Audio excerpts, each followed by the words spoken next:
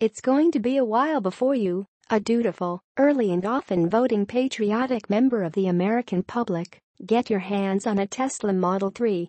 Even if you pre-ordered one, the brand new entry-level electric sedan is stuck in production hell as Tesla tries to ramp up to meet the aggressive sales targets set by CEO Elon Musk.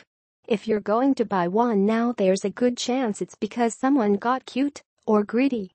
Article preview thumbnail. Elon Musk elaborates on Tesla Model 3 production hell with production line video. Following a report from the Wall Street Journal last week claiming that major elements of the Tesla. Read more.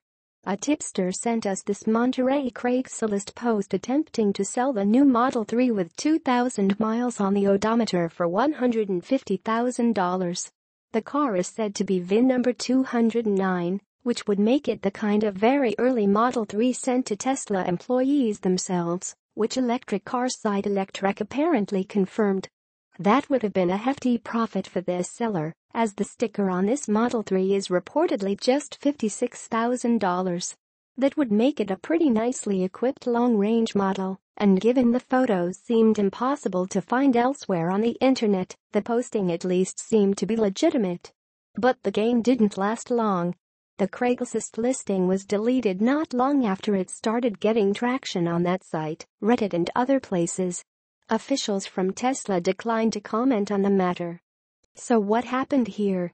Again, Tesla won't say, but it's entirely plausible an employee got their car and then decided to try and make a lot of money by selling it, although they did so in a very stupid and public way.